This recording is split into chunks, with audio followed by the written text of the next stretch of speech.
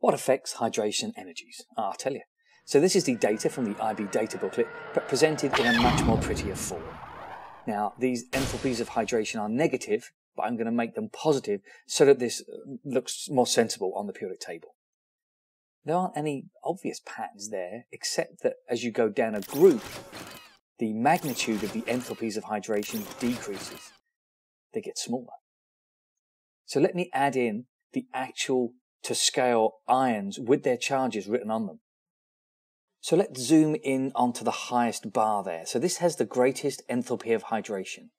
It corresponds to the smallest ion with the highest absolute charge.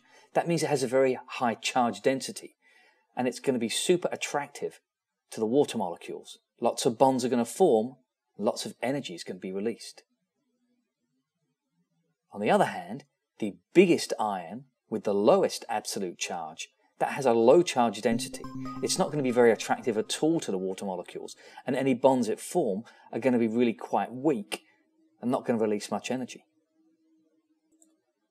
So to sum that up, large ions with low charges, they're not very attractive, so they're going to have a low energy change when you hydrate them.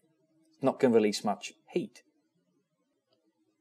But small ions with a high charge, well, they have a very high charge density. They're very attractive.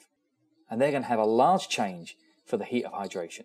They're going to make lots of strong bonds with the water, and it's going to release a lot of energy.